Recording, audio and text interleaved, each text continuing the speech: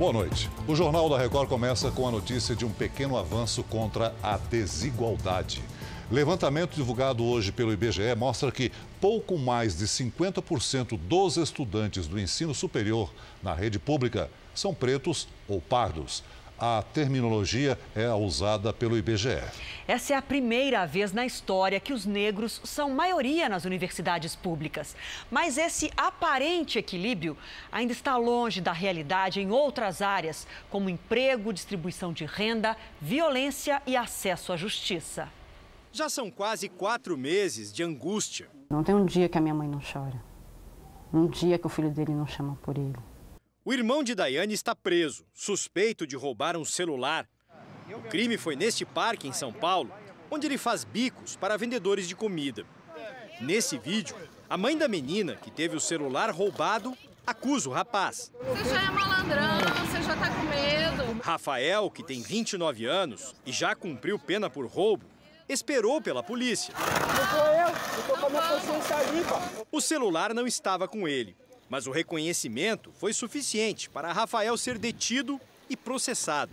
Para provar a inocência dele, o advogado mostra um vídeo em que o rapaz, no horário aproximado do roubo, aparece num supermercado, de onde voltou para entregar uma encomenda no parque. Porque a todo tempo a suposta vítima dizia: você é malandrão, você é malandro, foi você mesmo.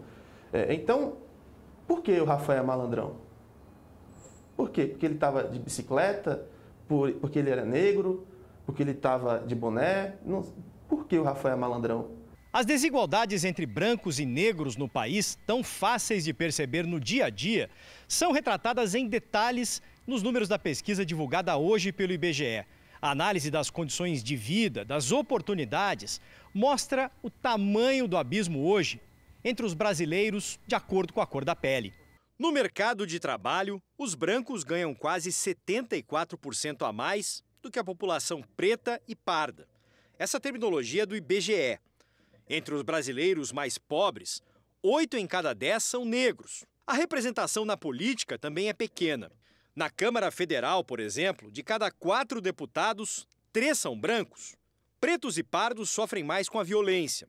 Têm quase 3 vezes mais chance de ser vítimas de homicídio. As condições de moradia, os locais onde a população mais pobre reside, o mercado de trabalho, é esse conjunto de desigualdades que expõe a população negra de modo mais acentuado à violência.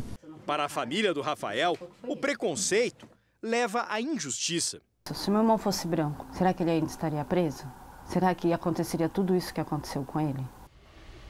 O Ministério Público de São Paulo não quis gravar a entrevista, mas disse que há provas contra Rafael, tanto que a prisão foi mantida pelo juiz do caso. Nós não conseguimos falar com a vítima que teve o celular roubado. Em um mês, Rafael terá uma nova audiência. O advogado dele entrou com um habeas corpus para que ele responda em liberdade.